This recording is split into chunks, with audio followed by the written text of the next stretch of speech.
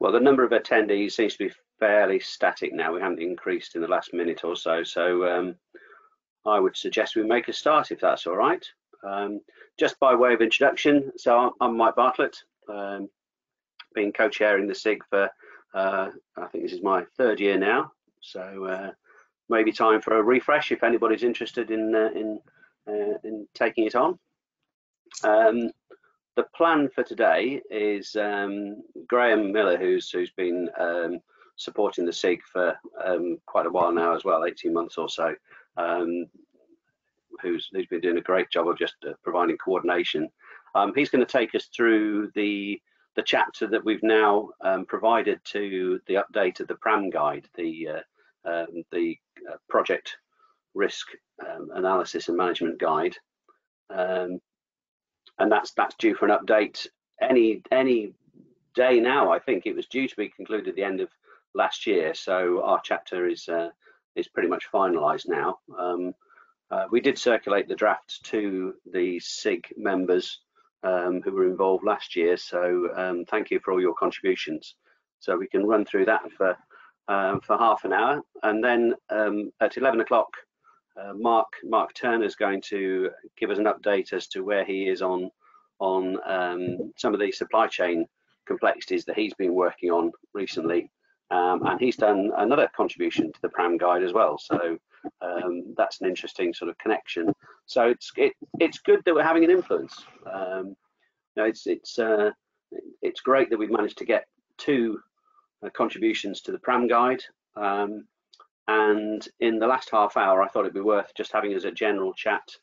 So that will be 11:30. We'll have a general chat around what other issues people have, what other direction they think the SIG could take, and potentially what other publications we could work on to get a more wider understanding of complexity and what we can do about it. So it'd be great to get your thoughts about that a bit later on.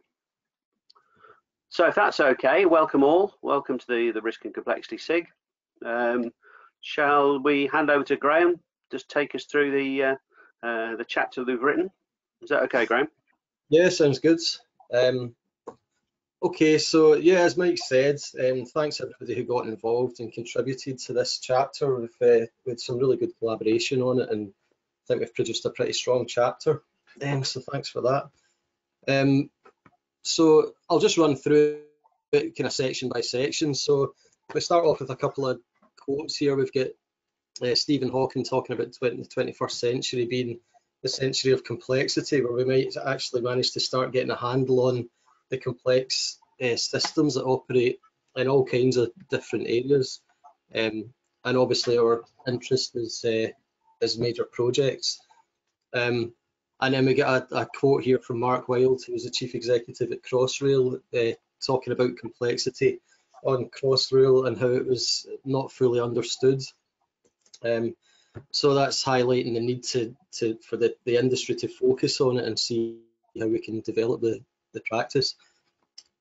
So we start off then talking about what complexity actually is. How do we define it? So there are various elements which identify complexity. So we talk about multiple parts over a set amount of time, a set number of components, and unique environments.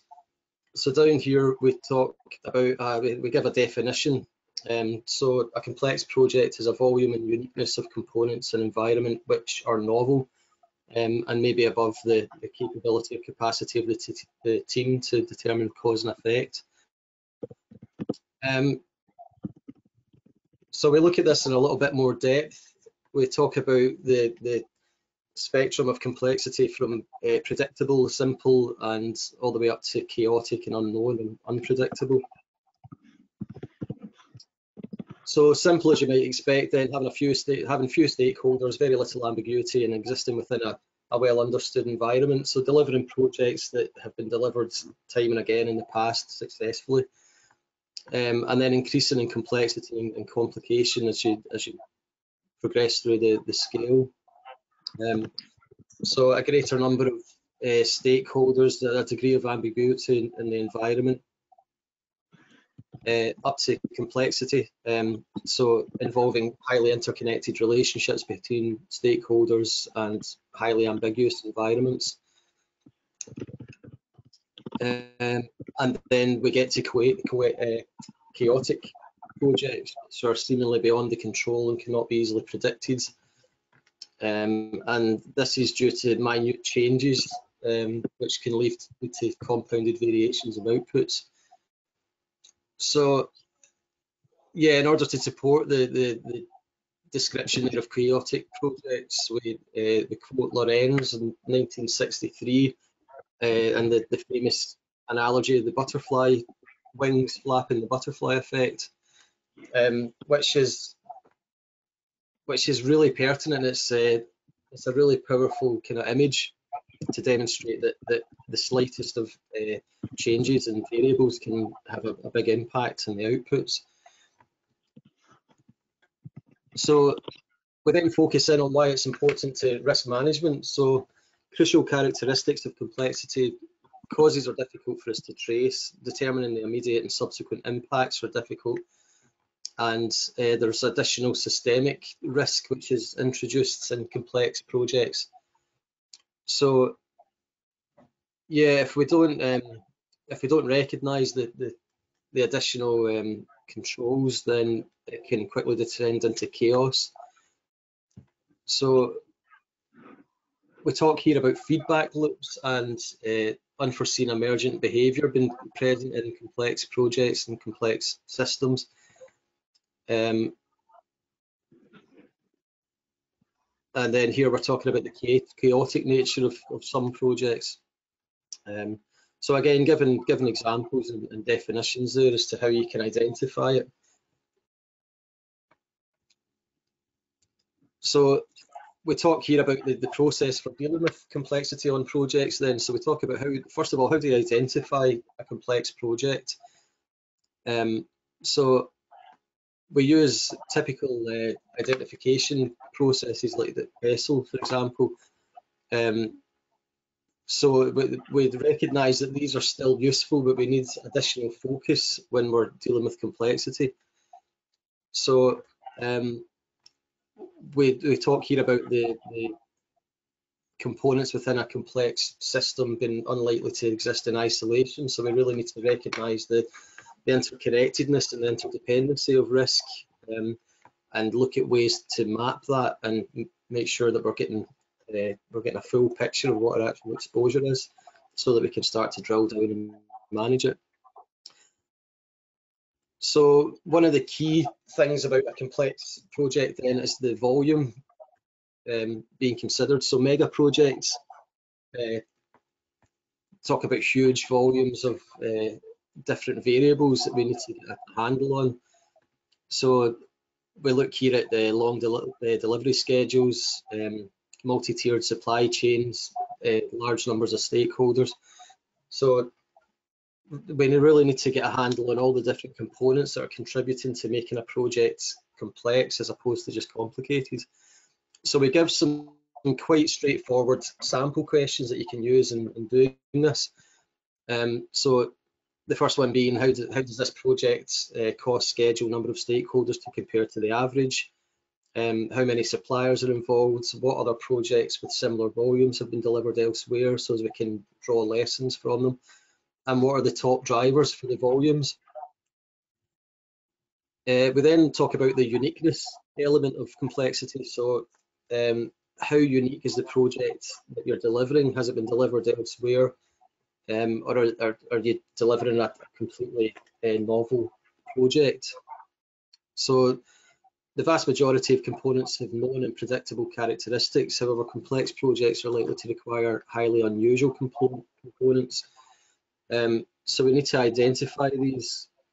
And again, we give some straightforward, easy to use questions to help you do that. So what physical components are unusual? Are any components, particularly software solutions or technological advancements, been used? Is the end solution a first of a kind in the world?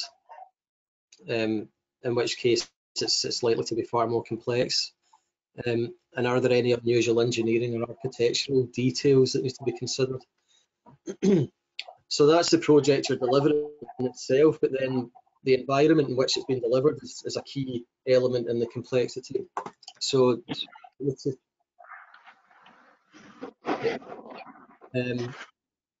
so yeah, we need to do an assessment carry out an assessment of the environment to see what unique elements are specific to that and can then impact on the complexity of your project.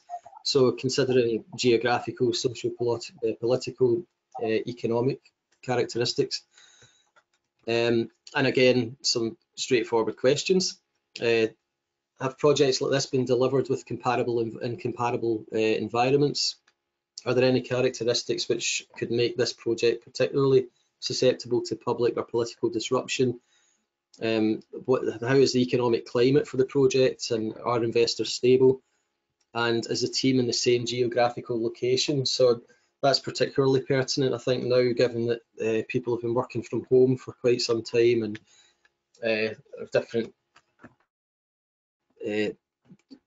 different resources spread across the globe on a major project. And then we talk about novelty. So how unique is the project that we're delivering? So we talk here about individuals being chosen based on their previous experiences. Yeah,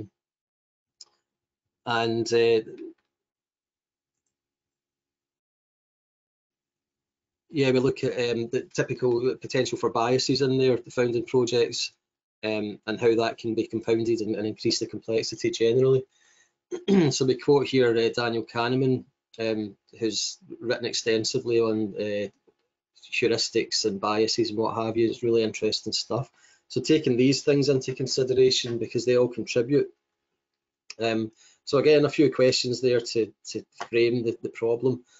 Have all key parties delivered comparable projects? What are the significant individual expertise that are being relied upon? And are we using specialist resources which are going to be kind of hard to find if we need to replace them? And are there any particular concerns for transparency of information? So we kind of touched on it here. We go into a bit more detail on the team capacity and capability.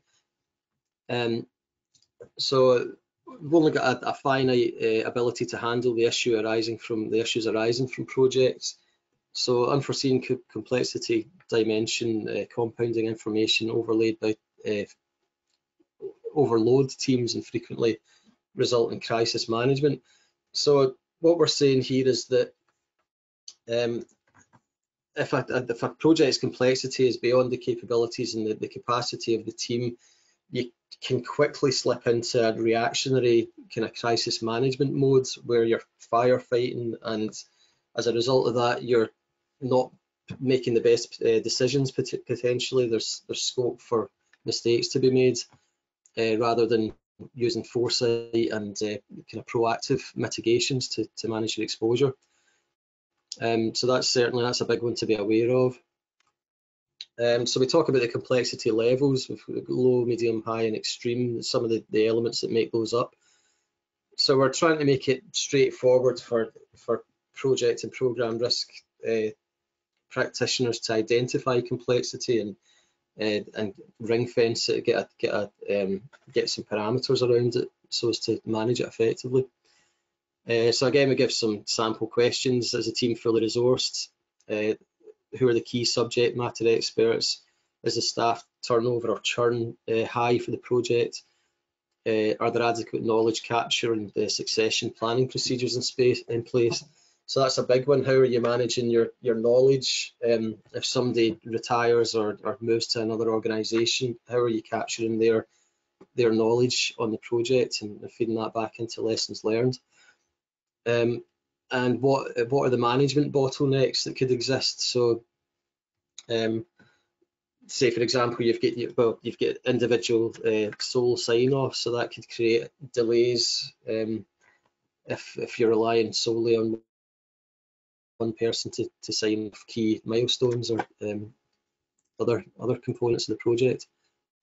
And then we talk about stakeholders. So a lot of this is quite standard practice already, but we're talking about how you can use existing tools to apply it to complexity and kind of beef them up to make sure that you're really understanding what you're dealing with. So we talk about there being a range of stakeholders on every project, internal and external. Variation in demands been placed on the project depending on the type of stakeholder and what their requirements and needs are. So we talk here as well, we touch on the black swan events and how they have to be recognised and actively managed as part of a complex project, especially if it's on a multi-year schedule. And then we talk about the techniques which can be used. So looking into the external enterprise, the extended enterprise, so not just within the project itself, but again, considering the environment in which it's operating. So you'll probably recognise this, the complexity and stakeholders, the keep satisfied, manage closely, monitor and keep informed matrix. So again, in relation to stakeholders, we've given some prompt questions which can help you get started as to how to look at complexity in relation to stakeholders. So of the stakeholders identified, which have the most requirements, which are most susceptible to changing environments, which are most financially or commercially involved, which stakeholders are in competition with the project or its objectives, and have any displayed adversarial contractual behaviours in the past. So we go on to the assessment and analysis. Once you've understood your complexity and the related risks, we need to think about how to analyse them and assess them. So again, we're talking here about the sheer volume. So delivering a multi-billion-pound project is a different animal to delivering a million. So we need to consider the volume of the components making up the complexity. And again, we touch here on the feedback loops and the unforeseen emergent behaviour that's inherent in a complex system.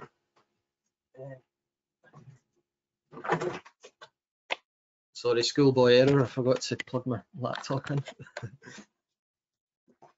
Okay, so yeah, the number of interactions, the sheer volume of interactions and the relationships between risk entities growing exponentially, and the activities of the nodes within that structure.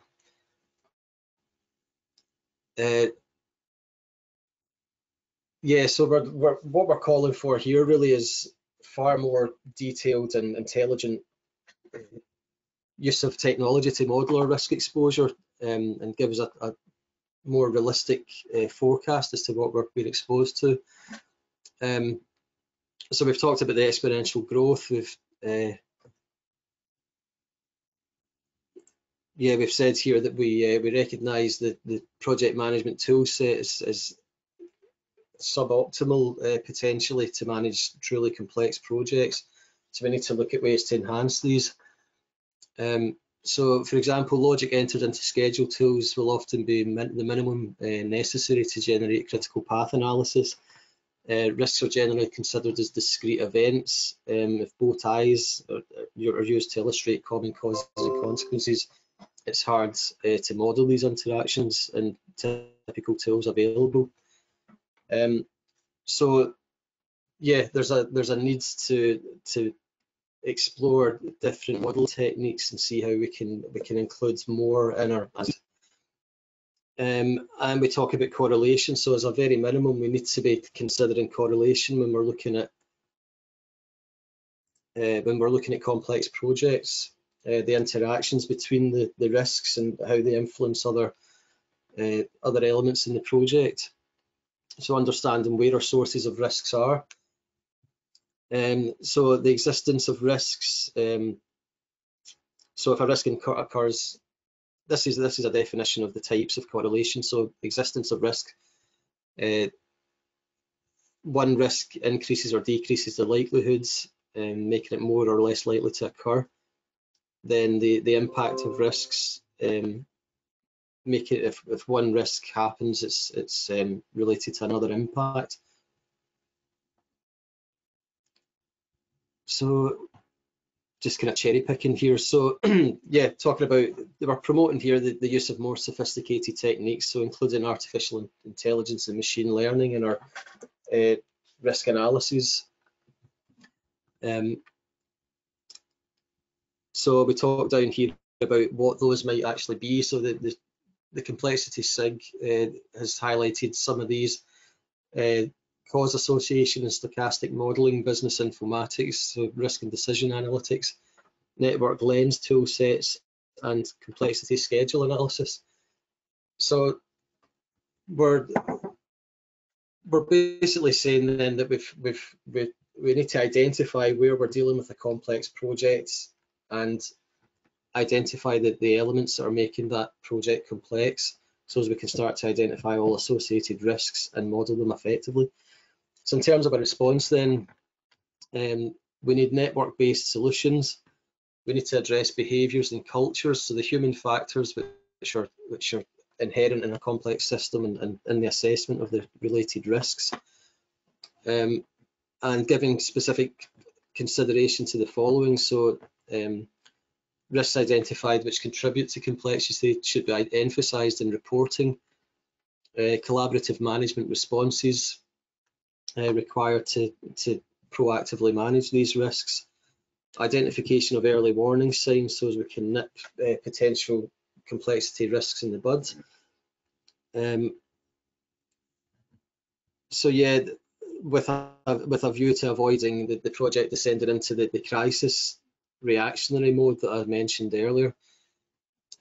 So we highlight then, as a consequence of that, we may want to explore crisis management methodologies in order to manage complexity risk, to enhance the other methods identified above. And then conducting crisis management tests to stop things from spiralling out of control. And that's us. So we've referenced here the various books we used, and we've created some new terms. So defined complexity, exhibiting dynamic interactions between the parts and the behaviour produced as those results. As a result of those interactions cannot be explained as the simple sum of the parts. Then we talk about a complex project, so one that has a volume and uniqueness of components and environment which are novel and or above the capacity or capability of the team to determine its cause and effects. And then complexity risk, the risk associated with complex projects and or stemming from complexity. Brilliant. So thanks, Greg. That's our final draft as submitted. Excellent. So a couple of comments. One is, this is something that we can all use now, hopefully. You know, the checklists are in here. They could be turned into a little tool for people. You know, that's not hard for anyone to do, so I wouldn't see it as being something that we would need to produce. But clearly, you know, it'd be great for the SIG members to start making people aware that this exists. If you haven't got a copy already, we can obviously make a copy available, or they should be able to download it from the website now. The second thing which we should draw out is, obviously we've referenced our SIG maintaining some tools and techniques, so we just need to follow through on that and make sure, you know, that if people have got ideas, obviously the ones that are in this paper we can make sure are available through the SIG site, but if anybody has got other thoughts, other suggestions for tools and techniques, let's start to create a little library of them, so that if people, and hopefully they will, get drawn to our SIG area through this guide, they can actually see that content starting to add value and develop over time. So that'd be great if people could contribute. And obviously, if you've got alternatives, we can put these up as well. We can illustrate where they may be advantageous, and experiences as well. So I think this group is probably more familiar, more aware, more concerned about complexity than perhaps many people in the project world, who are perhaps not as cognizant of the separation of complexity from general risk management. So let's make sure we maintain our sort of front end awareness and ability to keep providing guidance. Anybody got any observations or comments?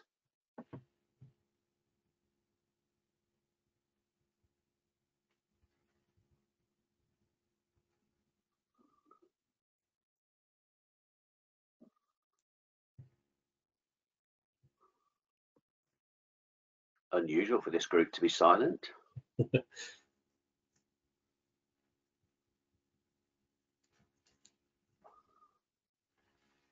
No.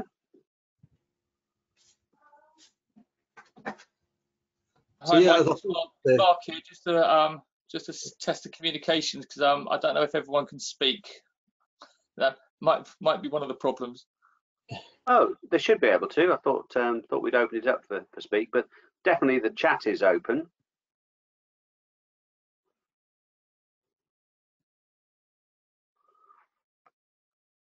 Okay, well, I won't perpetuate the silence. Please, give us feedback through the website, please, and yeah, start to use this. I think there's lots of space that we can really exploit, really sort of provide guidance in terms of just making people aware that standard risk management practices probably don't address complexity particularly well. So I think we've got a really good contribution here. We've got we said we would get something published, and we have. We could potentially do some more publicity. We could put some articles into other journals if people are interested. I think there's definitely scope to put something into Inform and Enterprise Risk.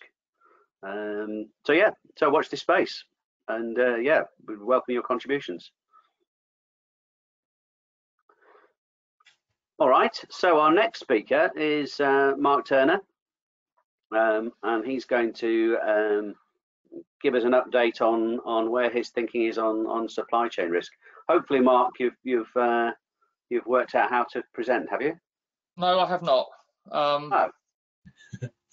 Rory's not got back to me yet. There's no communication coming from him there, so you can see your face.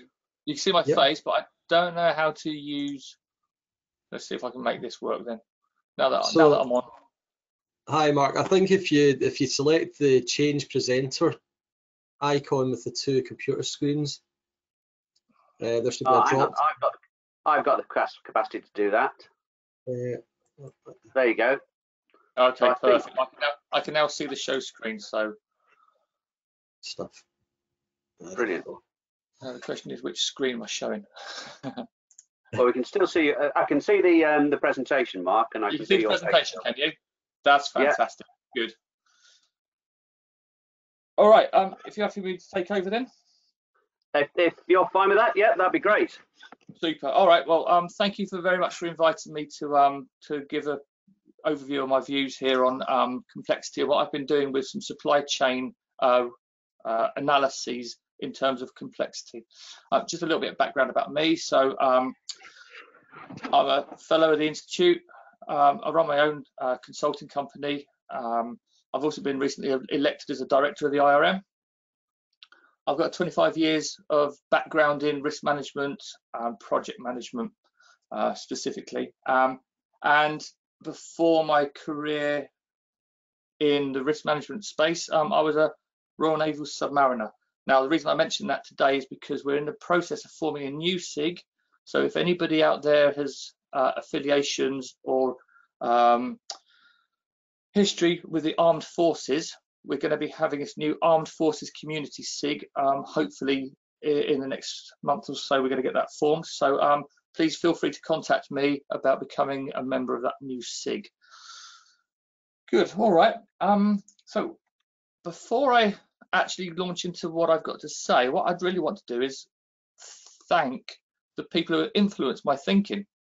And I think, you know, it's really worth bearing in mind that these ideas don't come from isolation. They come from networking and reading and being very much connected into the zeitgeist of what's happening with this type of thinking.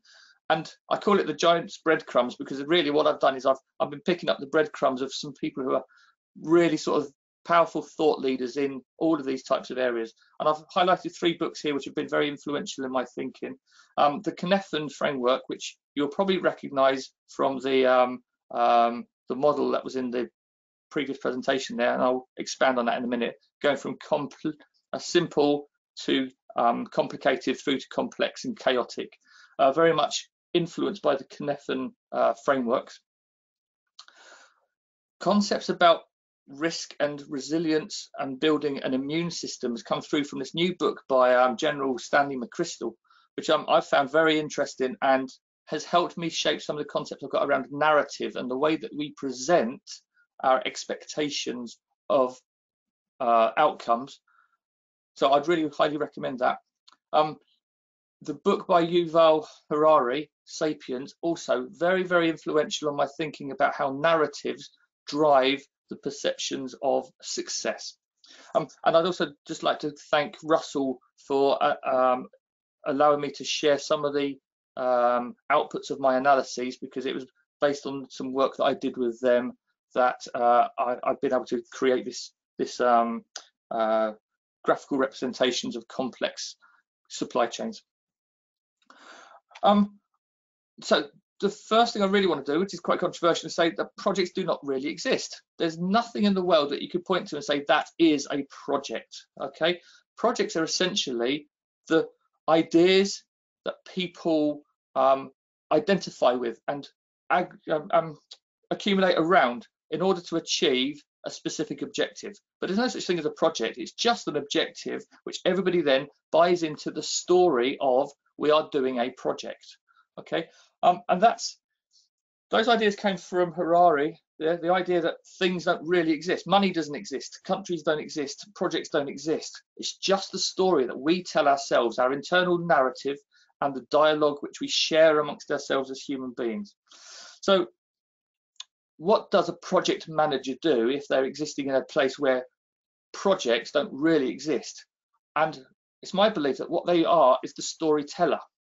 And as the storyteller, they're significantly influential as to how that story is understood and represented by other human beings in the communication.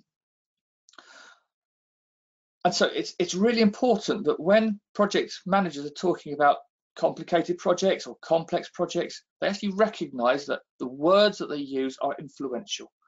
And I love this phrase here, reality is mediated by the language we use to describe it. The metaphors we use shape the world and our interactions to it. And it's really pertinent when thinking about how do you influence the outcomes of complex and complicated thinking. So if we do think we live in a complex project, yeah,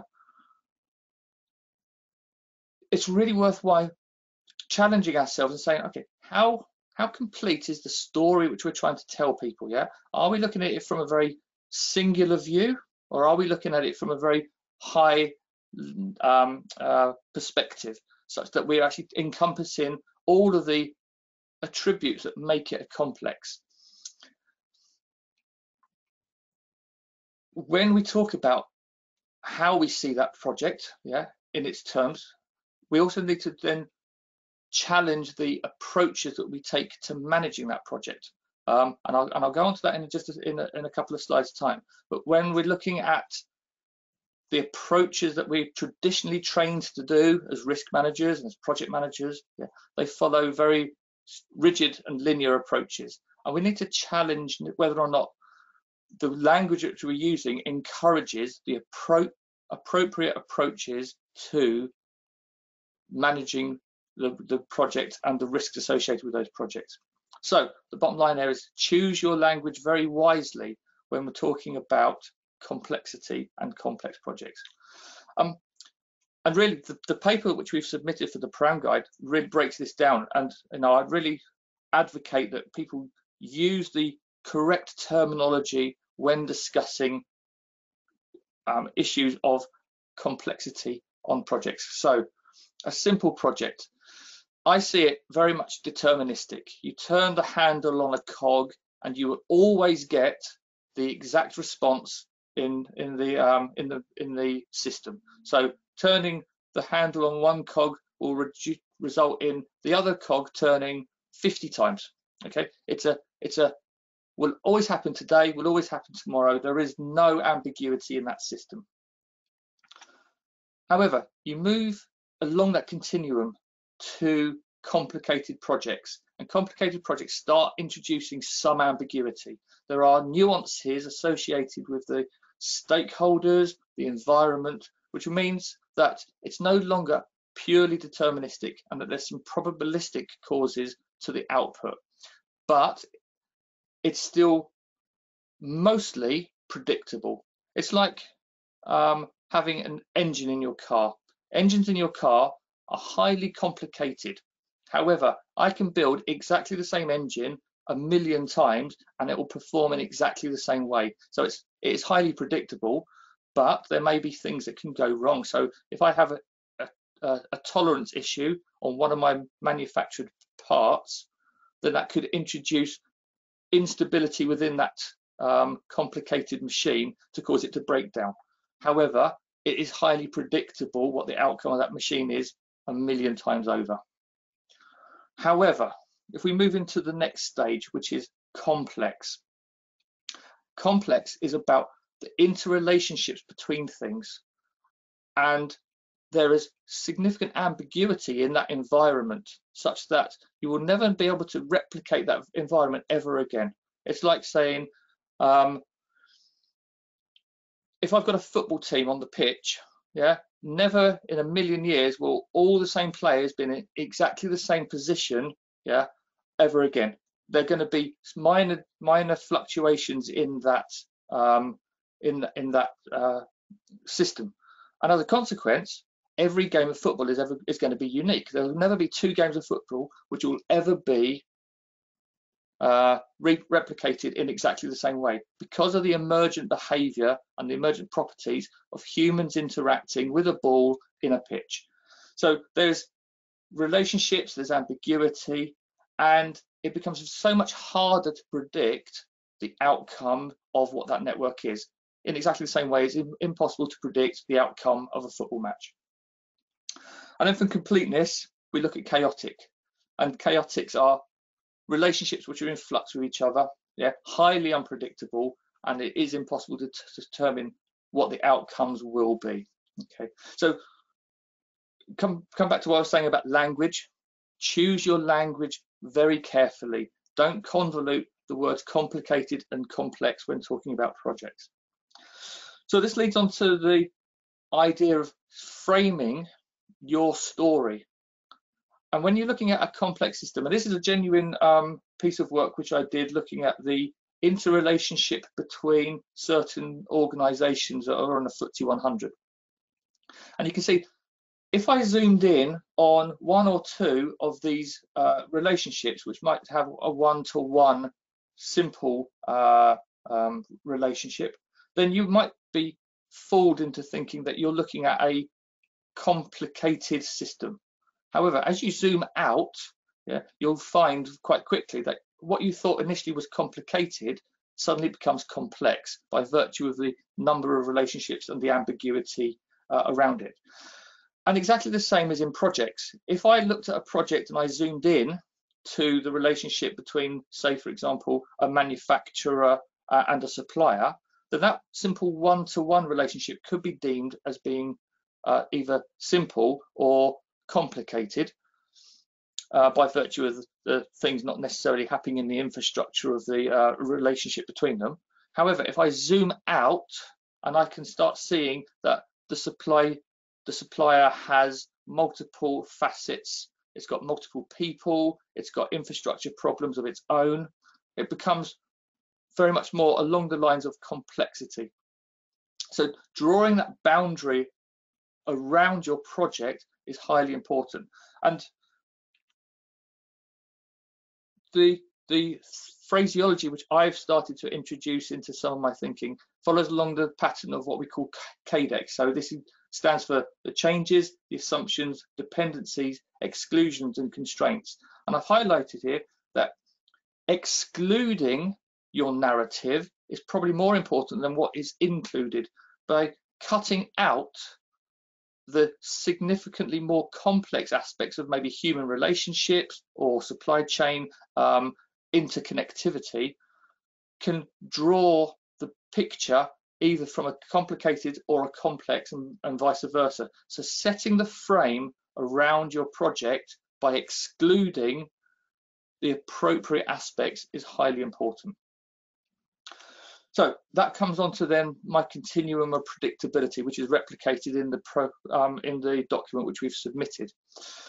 And the bit that I really want to stress is you go from being able to predict things to being able to completely unpredict things. And that is a continuum. And somewhere along that line is where you're drawing your boundary of the project. Okay. And one side of the boundary, your traditional linear approaches to making things work have got a good chance of succeeding. On the other side of the boundary, linear approaches will fail. Okay, so what I mean by that is we're all familiar with the plan, do, check, act approach. It says you're going to do something to a system and you can predict the outcome of what that system might be. However, a non-linear approach can be summed up as saying, for example, the sense, probe, reflect and respond methodology, which a lot of the Cynefin frameworks employ in the complex side of the continuum. And so it's this non-linear approaches which I've been trying to apply to the work that I've been doing in my analysis of complex supply chains. Interestingly enough, I was speaking to a health and safety risk manager this morning, and this sort of concept, she says, this actually has real applicability in the complexity of humans. Yeah, not just in projects, but when I'm trying to do with health and safety, it's really interesting to think that why do my actions, which are essentially linear, not work in a health and safety environment? And that's because the interactivity between individual humans is not complicated, it's complex. And so I think for her, the idea that we can't apply linear in a health and safety environment is a bit of a move in her thought processes, and she's going to try and understand better how we can use non-linear approaches in the health and safety environment, which I thought was a really fascinating conversation. One of the big issues about complex situations is time. Yeah, and we mustn't forget this dimension of time. As I mentioned earlier, the idea of a car, I build a car engine, it works today, it will work the same in 10 years time. Yeah, not necessarily considering degradation of parts, but they're predictable as well because there's an entire science behind the degradation of components. However, in a complex system, time is a real significant factor because complex systems will change rapidly as we change through time, and the emergent properties of complex systems are very much time dependent. So when considering complexity, be very, very conscious of when it is that you're analyzing your system, because what results you get today will not be the same results that you get tomorrow. So take very much notice of that.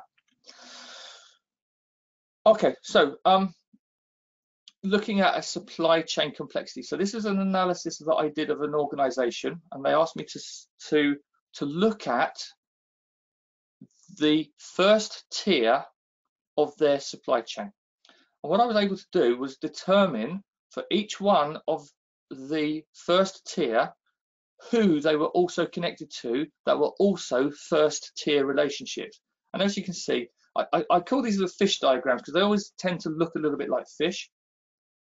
And if you look at the tail of the fish on the right hand side, you can see these are very much simple linear relationships that the organization has with individual companies. There is no interactivity between the individual companies. However, if you look at the main body of the fish, the left hand side, you can see that each one of the blue squares represents an individual company, and they're either connected by supply or customer relationships. And this web of interconnectivity is clearly a complex system, such that if we were to make a change to the relationship that we have with one of our suppliers, then that relationship may well have a knock-on effect to other parts of my immediate supply chain. So if I terminated a contract with one supplier and that made them no longer solvent, then it might not be just that one supplier that that feeds back to us, because their insolvency could impact on 2, 3, 4 other suppliers within our chain, and that would then feed back to us, and we would see that by making one significant change, we are effectively impacted by several failures, and it almost becomes a cascade failure across my network because of a decision that I made in complexity, but thinking about it in terms of linearity. Another so if we look at the approaches to a non-linear methodology of the sense, probe, reflect, and react, then the first step in that is to sense. And by sense, what I tend to think of is I've walked into a dark warehouse and I've now got a flashlight and I'm going to shine it around, and I want to find out what is in my environment and what the relationships that I have to the environment is. The diagram here is another one of my analyses where I was trying to compare myself, the company I was working for, and a competitor to understand the relationships that we had between us. Because, okay, it's quite simple to say in a linear fashion, company A is a competitor with company B.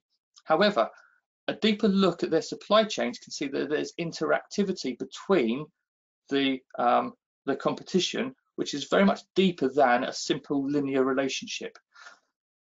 Now, this brings up some real fascinating possibilities, such as if I make changes to my supply chain, what impact could that have on my competitor? Will it make them stronger? Will it make them weaker? If I form relationships with, for example, in this particular chart, if I formed relationships with the supply chain members which my competitor has only the relationships with, then maybe I can destabilize their network and derive some competitive advantage. So clearly, having this sense of the network and the complexity between supply chains can be extremely valuable, and having a clear understanding of how your influence on that network can drive competitive advantage for your organization. And when we talk about influence on the network, we talk about things such as the customers, the suppliers, the partners, the investors, and you shouldn't forget how some of these relationships work. So for example, if I've got multiple projects, then on one project who I might be partnering with, they might be a competitor on another one of my projects within my same organization. Similarly, the bank who I deal with, and that's another relationship, might be an investor in our organization or an investor in our competition's organization. So understanding the relationships that you have across the entire environment in which you operate, and not just the supply chain, can be very significant and competitive, provide competitive advantage. So we then move on to the next step of the non-linear approach, and that is to probe and examine and understand the types of effects that your influence on your network can have. And there are several methods. We mentioned some of them in the paper. Two which I'm aware of and I have some familiarity with is agent-based modeling, which enables you to use sophisticated computer modeling to determine the effects that changes in your network may have. Okay, and then the second one, which I'm a bit more familiar with, which is the graph analytics, and that is to understand how the models that we created are interrelated and how changes within single nodes or even groups of nodes within that network has a ripple effect, a cascading effect across the network, and the subsequent emerging properties of the network. Okay, we then step back with that analysis in mind and reflect on what is it telling us here. Do we see what we expect to see from that analysis? Bearing in mind the point that I made earlier about time, because the analysis that I do today, based on the knowledge I have, will be different from the effects it might have tomorrow because of changes in the system. But in general, we can talk about the relationships and the emergence of expected properties of the changes which we're going to introduce. Now,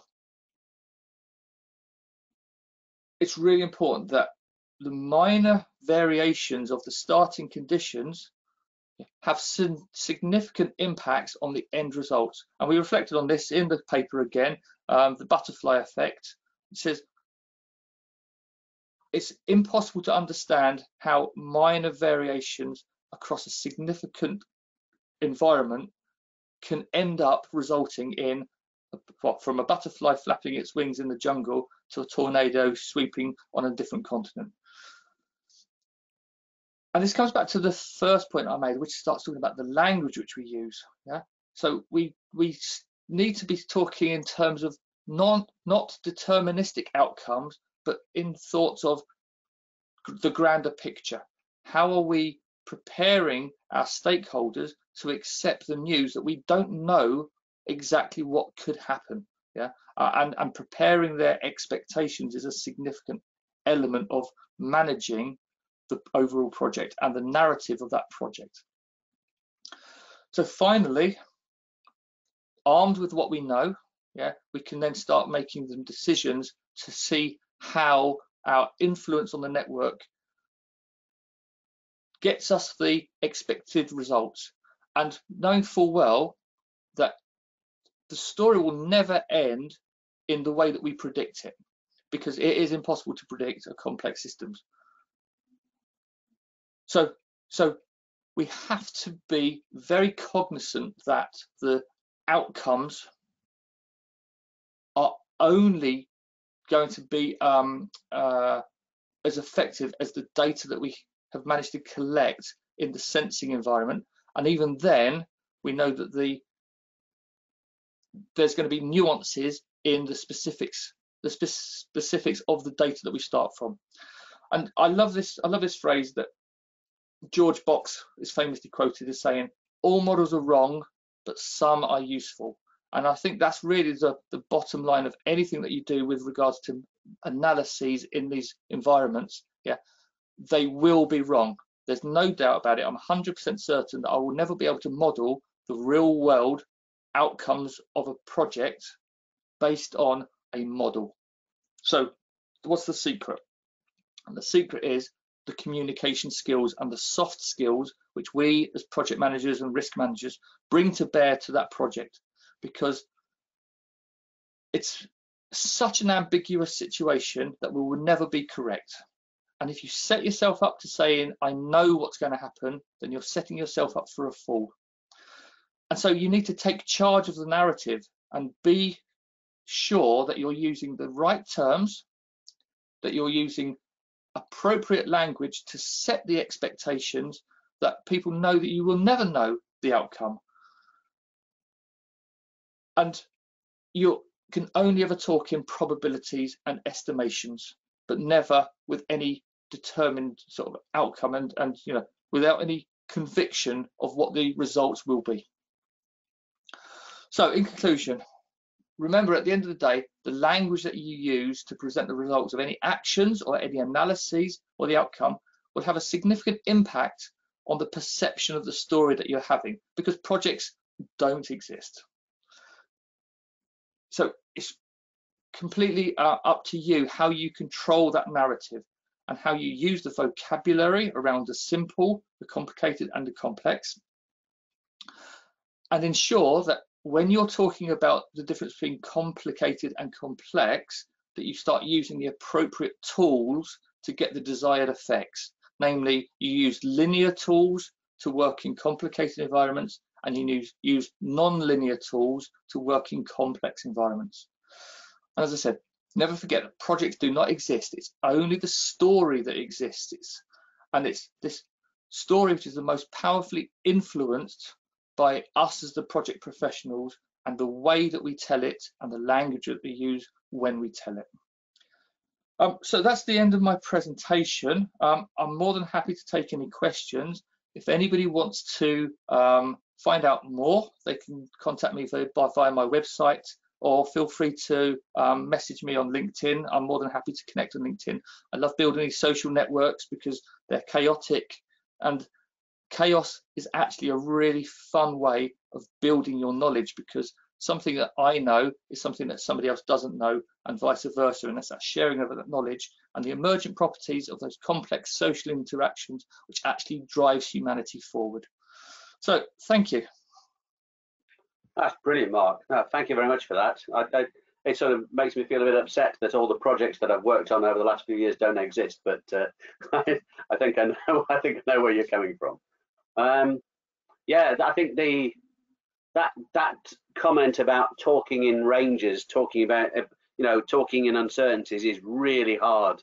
The higher up you get in government, particularly, and maybe it's a human trait. If you were to sort of ask a builder how much your extension was going to be, and he said, "Oh, it could be between."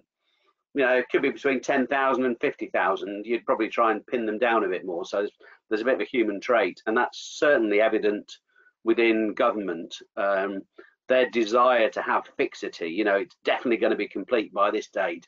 It's definitely going to only cost this amount of money, is a real hurdle. And we've seen success within the Department for Transport is now quoting ranges for things like HS2, which is brilliant. But other government departments are still very fixed on just having something specific they can relate to. So it's a challenge for all of us, I think, in the project space to try and make people cognizant that certainty is really hard to get.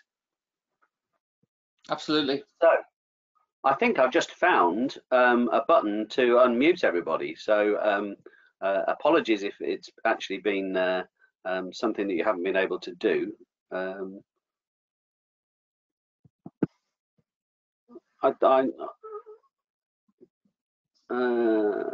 I think everybody is capable of speaking now. If you want to try and unmute yourself, if you've got any observations or comments.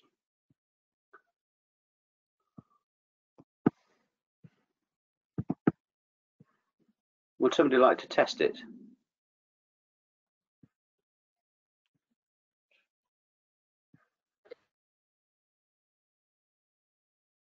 Hi Mike, it's Innes MacArthur. I think it's working from my end. Oh, brilliant. Hi Innes, thanks for coming back to us. No worries. I don't have a specific question right now, but just testing it for you. Oh, brilliant. No, thank you. It's always nice to find somebody at the other end of the call, isn't it?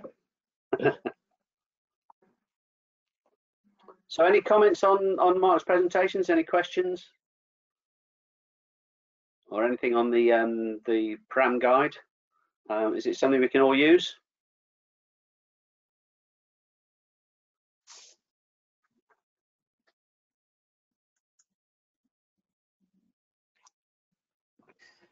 Yeah, I'd just like to say it was a fascinating presentation, Mark. Really enjoyable. A real eye-opener, actually. I hadn't thought about the competitive advantage afforded by managing your supply chain effectively and looking at the risk and the relationships. So it's really interesting stuff, something I'm going to go and look into more, I think. Yeah, it's something which it was an emergent property of the work that I was doing, because it was fascinating to first look at how our relationships between supply chains are connected, but then you throw in that question of competitive and the competition, and you suddenly realize that careful analysis can really highlight opportunities for you to either beat your competition, or if you're a bit more nefarious, to take down your competition by disruption of the supply chain. I remember there was a story, a case that I'd heard about, I think it was as part of a master's in risk. There was a component, a supply chain component supplied to Jeep, and it was a critical component, but it was really tiny, and it was produced by a little independent organisation, and they were being squeezed so much by the competition, and the demand was so high, but the unit price was so low that they were struggling to remain in business. And Jeep only just found out about the criticality of this component at the last minute, just before they went bust, and managed to reach an agreement to increase the price, the unit price. But had they gone out of business, then the whole production line would have ground to a halt, which obviously massive ramifications. So it's fascinating. It's for want of a nail, the battle was lost. Yeah. Yes, and it's interesting how that analogy is actually very useful from a complexity point of view, because it's that sort of interconnection which people just don't think of. Oh, it's only a small component that isn't right. Well, actually, that has a knock-on effect to the bigger system, and that has a knock-on effect to the bigger system. So suddenly, you're into serious compound effects from, it was a butterfly analogy, isn't it? It's the greatest disasters stem from the tiniest little initiation. Hi Mike, just it's Innes again. Following on from that, not so much a question, but just more observations from experience, I think I agree with that. And ultimately, I think one of the areas that has been most subject to human behavior and optimism bias is downplaying complexity. When you're sitting there in a room and with your project directors and so on and so forth, my experience has always been they're always very keen to play it down. So it feels like there's a little something in the space of educating these people a little bit more about it. I think it's great. The presentations are great. It's great seeing this in the risk forum. I think there's just that little push beyond the risk forum as well, as where will be a good kind of area to get into. Absolutely, and it's not. What's happening there is the directors themselves are controlling the narrative, and they're reframing the degree at which you're viewing the picture, and they're trying to bring it down to the point where it becomes simple and easy for humans to understand, rather than drawing back and zooming out and seeing how actual complexity really is driving that picture, because people shy away from complexity. It's a natural tendency to want the world to be deterministic. If I do action A, I'm going to get result B, but the world isn't like that, and it's just a question of how do you control the narrative to make the world appear controllable, when even the ability to control the world is a fallacy. And it's very interesting, because I think the other big issue we have on projects is our systems are all linear. They're all, the schedules are done from a linear progression perspective. It's all critical path from A to B to C. There's no recognition of intrinsic complexity within schedules. Our project controls world works on linear forecasting, so earned value metrics take previous progress and just merely linearly extrapolate it. There's never anything that illustrates that actually it could be a power law type problem. Funny, I've just finished reading Hubbard's book, The Failure of Risk Management. Although he seems to have got a massive chip on his shoulder about project risk management in particular, there are some interesting nuggets in there that illustrate some of the failings of standard risk analyses, and how it can't model complexity properly. Even when you do sort of heavy correlation, it still generates symmetrical models which clearly don't relate to history. So I think there's some really interesting stuff that's going to come out, and I think we can be influential in this space by starting to move away from the historical project controls and approaches that have been used, and which clearly, they don't recognise complexity, and they don't reflect history either. So, no, I think there's maybe we can get a presentation on alternative risk analysis techniques next time.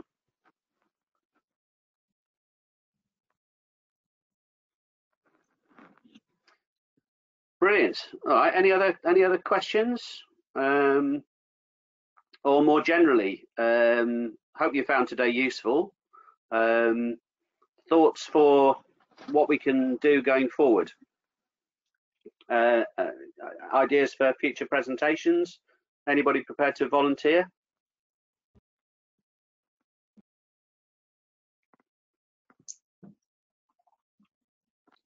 So yeah,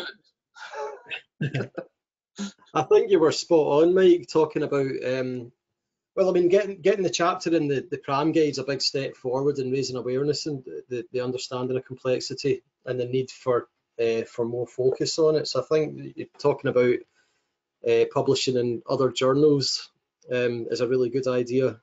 And yeah, exploring the tools, that's a great idea. How we can, what's available to us to start to appreciate complexity and model it effectively.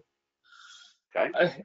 So the graph networks that I was showing in my presentation, I generated those using a piece of free software called Cytoscape, which was initially designed and built for biological interactivities between DNA and that type of. I'm not a biologist, so the language is beyond me. However, I recognised its applicability far beyond simple biological systems. So if anyone's interested in Cytoscape, yeah, just Google it, download it for free, and you can start modelling your own networks there. Obviously, the real challenge for most people is obtaining the data to populate it with, and that's where having the right connections is the added value. Oh, great, thank you, Mark. And just on having data, I'd certainly commend people to find the interesting parts of Hubbard's book, because he talks about how you actually don't need as much data as you think you need in order to reduce uncertainty. So I think there's a bit of an interesting lesson that we quite often say we don't have the data to model risks, and particularly the complexity space, where it's not just sort of its components, it's just the interaction between components which really sort of we have difficulty with. But maybe there are tools and techniques we could look at that can start to sort of say, well, actually, it's not about having total certainty, it's just about reducing the level of uncertainty.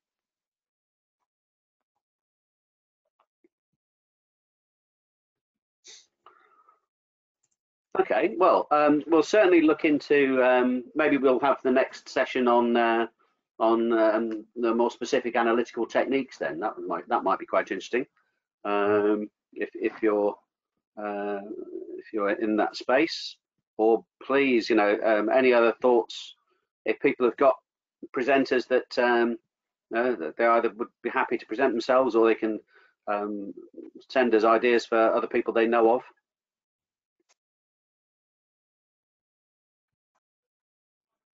Oh, thank you, Duncan. Yeah. I think yeah, Hubbard's books, yeah, it's got lots of interesting ideas in there, and definitely sort of I think if people started to realise the limitations of current techniques, and we've been trying the standard risk approach for about 30 years now, haven't we? So it's about time we started to refresh it and bring in some new ideas. Yep, couldn't agree more.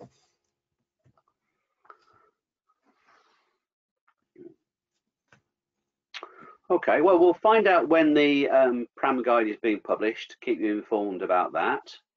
There is an article hopefully going into the spring project. If it might be now the summer project, the APM's magazine. The company I've been working with Oxford Global Projects, we've been doing some work with NPlan to just, again, it's this alternative. They're using schedule deep learning to analyze schedules in different ways, and I've been doing a lot of work on the reference class forecasting side. So we've produced a joint paper that talks about how those two can interrelate. So look out for that. Anybody else know of anything that's coming up which would be of interest to us? So I'm going to be recording a podcast next week, I think. So I'm not sure when it's going to be coming, when it's going to be going live.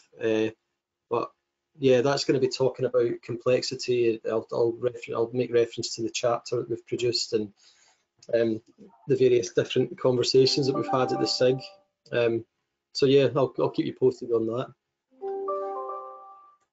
Okay, and we'll have to have a chat with Rory about how we can have a sort of a compendium of tools, techniques, and make sure that's up to date.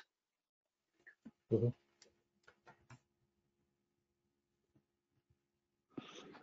Oh, Jareth. Oh, thank you, Jareth. There's a Project Hack 13. Ah, right, yeah. Is that what's the theme for that? Do you know?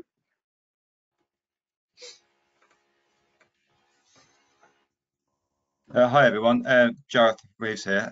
Yeah, so there's a Project Hack led by the APM and the Project Data Analytics Academy. They're meeting up in London on Thursday and Friday all day. I think they're 75% sold out at the moment, so there's still tickets available. But it's a 2-day session in London near Moorgate Station.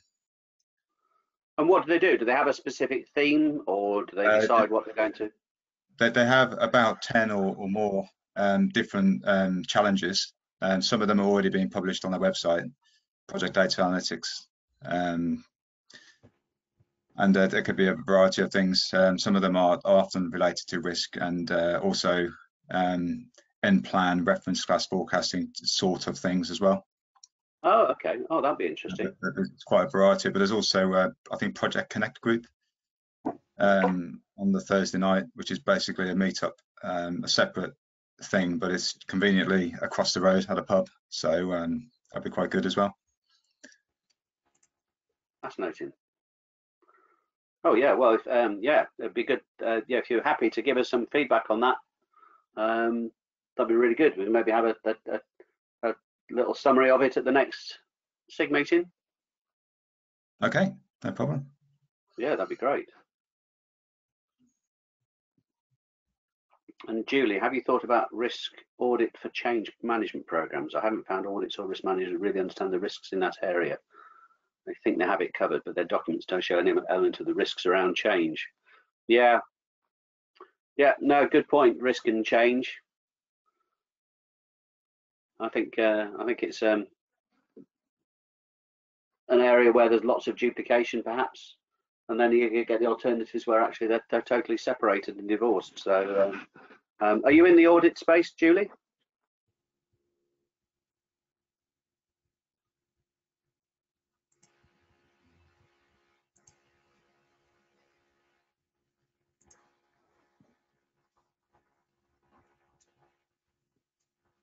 No. Anybody else got any thoughts? The question was, well, the interaction between risk and change, whether we're addressing it properly.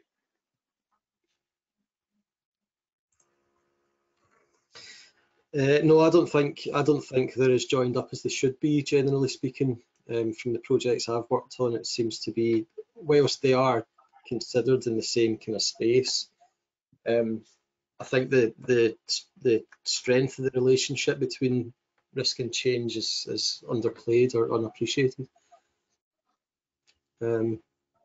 Yes, I think we need to. I think in following the kind of evolution of a risk from inception all the way up to a change event is really valuable.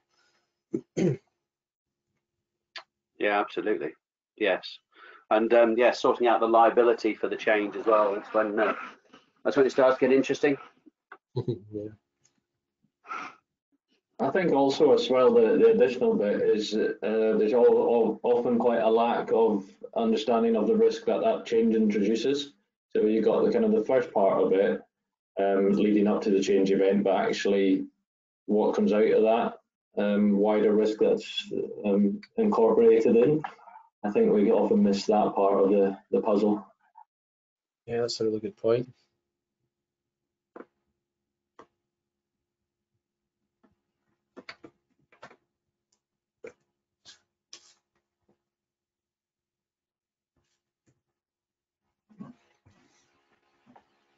Perhaps another subject for a future session then.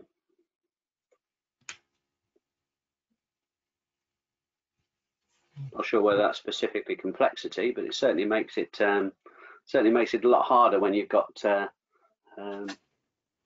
cause and causation, which has got multiple ramifications.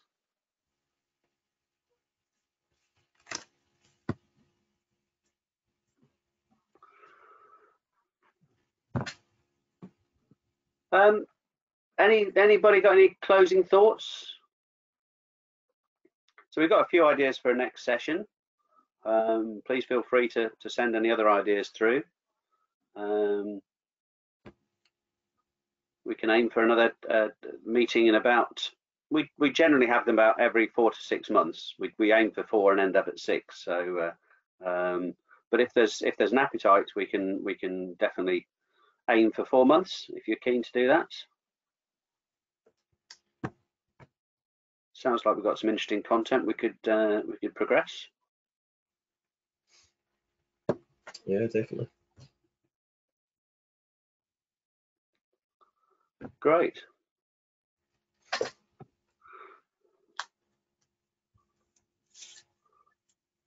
got any other thoughts, Graham? Not really. I think it was a really productive session. Really enjoyed Mark's presentation. There's a lot of food for thought there. And yeah, I'm pleased with the finished result of the PRAM chapter. So I'm looking forward to seeing it in print. Yes, and thank you for giving us that summary of it. That was really good. Yeah, no worries. This Mark here, I just asked that you corrected my name in the reference, please, Mike. Oh yes, yeah, Graham. I think we've got Mark's name wrong in the. You're down as John Turner the painter, aren't you? Yeah, you've got me down as J Turner. That's my son, not me. I'm glad you highlighted that too. Yeah, we'll need to. We'll make sure that's corrected. Thank you very much. Yeah. Brilliant. All right. Well, thank you again, Mark, for your presentation. Really useful and some interesting insights in that. So yeah, food for thought for all of us. Well, in the absence of anything else, thank you very much for participating. And yeah, please let's try and utilise the PRAM guide. Let's get that out there and into use. And feedback on whether it's been well received, whether it helps. Ideas for the next SIG, that'd be great. People are prepared to help and present or volunteer. And as I say, I have been chair for about 3 years now. So if anybody else is interested in taking it on, that would be great. Mike, I'm receiving messages here from people who are saying that they thought this SIG was actually running from 12 till 1, which was the message that went out previously. Right. People just like to tune in, or they're looking to tune in at 12 o'clock. So right. I don't know what you want to do to manage the expectations of these people who are going to be disappointed. Yeah. Well, I think you should just go through it all again, Mark. Well, do you know what? I'm quite happy to. If there is an uptake of people who do turn on at 12 o'clock. I can't, unfortunately, but no, I think you've definitely contributed sufficiently, Mark. I think what I'll do is I'll stay on the line at 12 and just apologise to those people that come on then. Did we record this? We did, yes. yeah. Okay, Yeah. so maybe what I'd suggest is we put out a message to the recording for anybody who unfortunately didn't manage to make it at 10:30. Yeah, and I'll stay on and just let people know that recording's available. Rory, are you on?